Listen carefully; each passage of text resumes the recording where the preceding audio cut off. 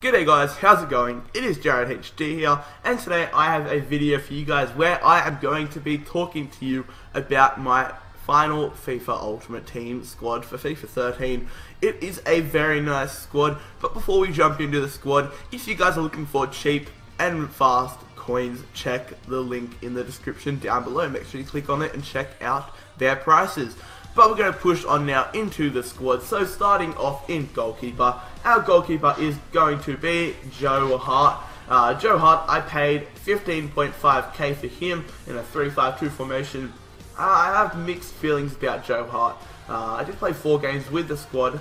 Joe Hart was a player that, he was a good goalkeeper, but I felt that he didn't hold on to anything. He had a lot of shots which he could have held on to, but instead he just palmed it away or just rebounded it, and it ended up conceding a goal off a lot of those punch-aways. Our first centre-back is going to be team of the season, Rio Ferdinand from Manchester United. Rio Ferdinand's team of the season card cost me 155k, and guys, holy crap, it is an amazing team. I love playing with this squad. This team, and this player, Rio Ferdinand, team of the season. He is crazy. 91 defending definitely shows on his card and in game, and 87 heading as well. Rio Ferdinand, definitely a team of the season player. I recommend you guys picking up. I may do a pink slips for Rio Ferdinand in a few weeks. Our second centre back is going to be David Luiz from Chelsea. I paid 1.5k for David Luiz. Obviously, you guys know who he is. You guys know that he is OP as fuck, and I don't need to elaborate on that. Our final centre back is going to be team of the season, Reza from Atlético Mineiro. Yep, from the Liga do Brazil. 39k I paid for him, and he was a very consistent defender, I must say. All his stats are in the 60s, and then he has 86 defense, 84 heading. He is a pretty good player, I must admit.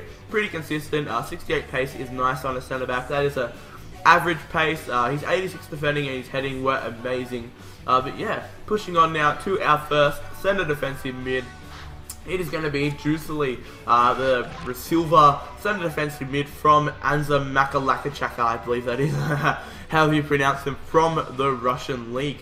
He is 45k, and he is an okay player. I expected better things from him. I thought he was going to be a lot better than what he was. 4-star skill moves, very handy. He's an okay player, definitely not worth 45k in my opinion, but he was still half decent. Did the job for me, I suppose. Our second centre defensive mid is going to be Yaya Toure from Manchester City. He had a superb game against Newcastle, where he got an amazing free kick this morning, I believe it was. But he did score 1 goal for me, which you will see in the highlights coming up after the squad. I love Yaya Toure. I've always enjoyed using him on FIFA, career mode, ultimate team, head-to-head, whatever you name it. Yaya Toure, excuse me, is an absolute tank. Recommend picking him up if you have the coins. 13.75k is what I paid for him. Alright, pushing on now, guys. Our right mid is going to be Theo Walcott from Arsenal.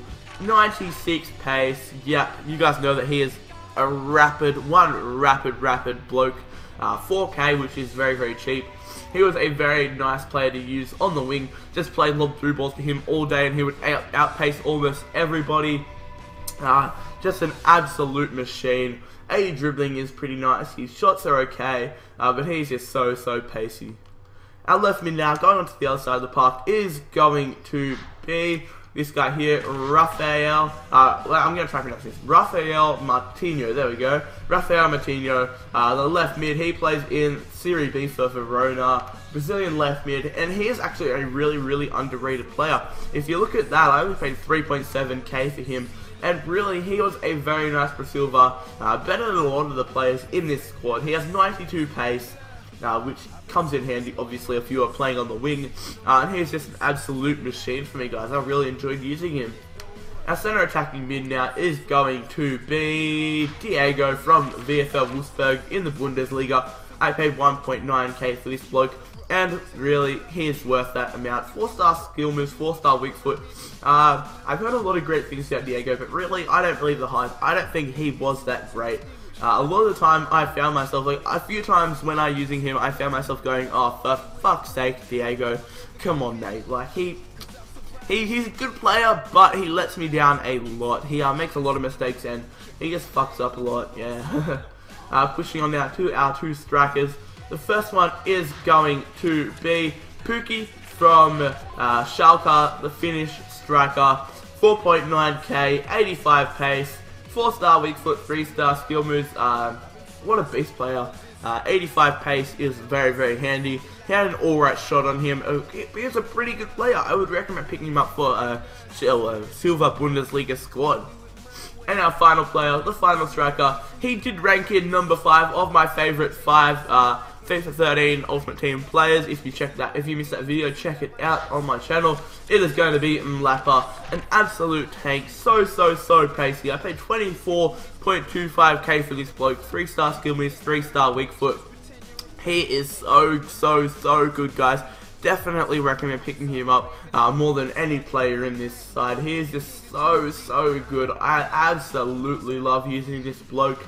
Just can't speak more highly of him. But guys, this is the squad. This is going to be my favorite, my final, squad for FIFA 13 Ultimate Team.